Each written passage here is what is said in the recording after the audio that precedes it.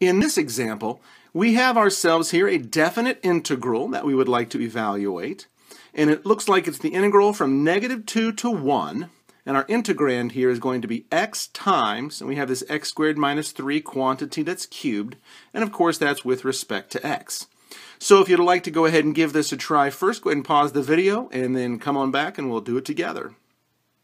Okay, so looking at this, it seems like we have a great candidate for a U substitution right here, our x squared minus 3.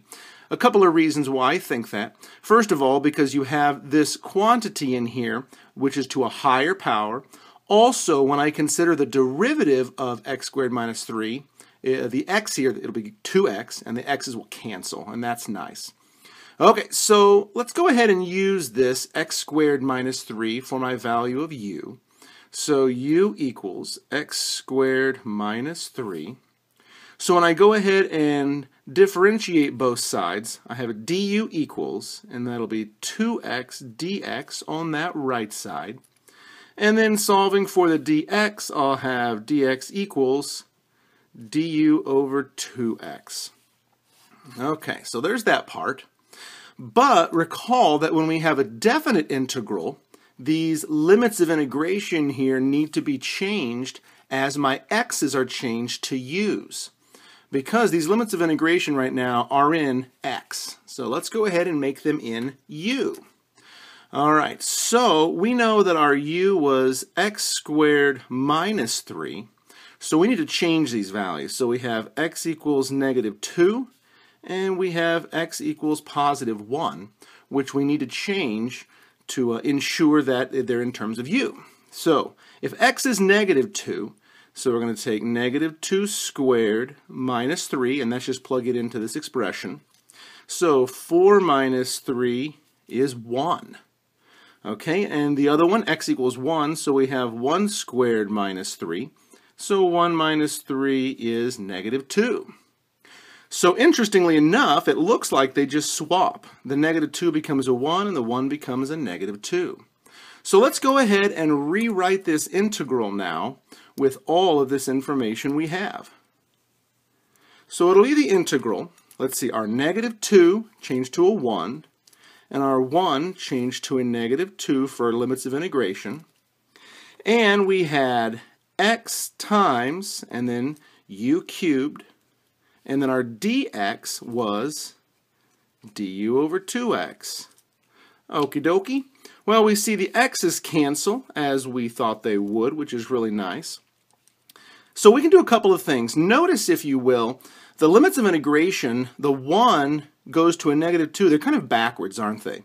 So we could switch them so it's small to large, and of course we can do that using the properties of integration, but we'll need to put a negative out front. So let's go ahead and do that. So we have the opposite of the integral from -2 to 1, and I just switched these limits of integration. And here it looks like we have a 1/2 u cubed du. Okay, so let's go ahead and move up, because now it seems like we're just about done. So integrating this 1/2 u cubed, well, we're going to add 1 to the power, so it'll be u to the 4th, and then we'll divide by that new power, so dividing by 4 gives me this -1/8 u to the 4th, and we're going to go ahead and evaluate that from -2 to 1. So that's what it looks like we have now. And again, there's no need to put things back in terms of x, because we've already changed our limits of integration from x to u, so I can just go ahead and plug everything in terms of u now.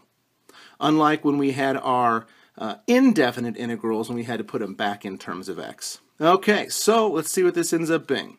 So we have -1/8, 1 to the power of 4, minus, we have -1/8, -2 to the power of 4.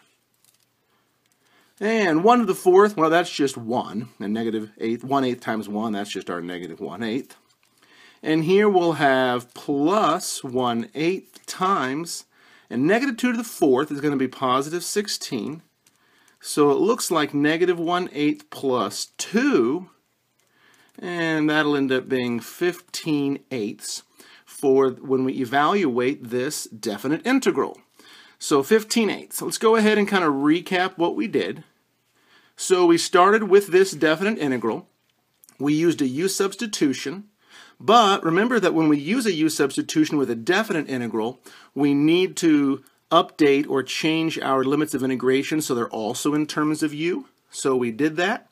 We went ahead and used the property where we switched them because we went from big to small instead of small to big, or left to right is kind of how we like to have it. So we put the negative out front. And then we went ahead and did the integration and evaluated. So 15/8 is what we get for this example.